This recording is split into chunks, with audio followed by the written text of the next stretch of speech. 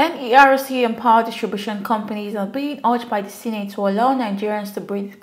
The Nigerian Electricity Regulatory Commission (NERC) and the 11 electricity distribution companies discussed were urged by the Senate on Tuesday, July 25th, to pause their proposed pricing rise and allow Nigerians to breathe. The Senate also encouraged discourse to allow Nigerian communities to recoup the cost of purchasing an energy transformer before requiring them to pay bills in the future.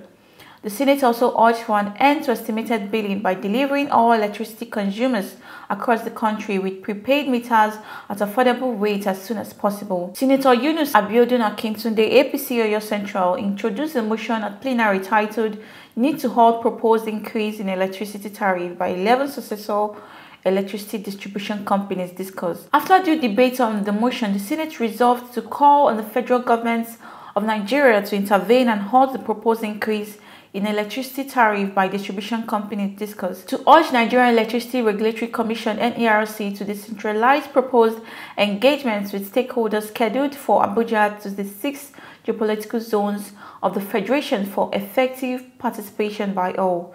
Also urge NERC to thoroughly look into the rate review applications filed by the discussed, taking into consideration the interests of the citizens, affordability, and the need to improve service delivery. Further urge NERC to explore alternative means to address the financial challenges faced by the discussed, such as improving operational efficiency, reducing technical and commercial losses, and enhancing revenue collection mechanisms.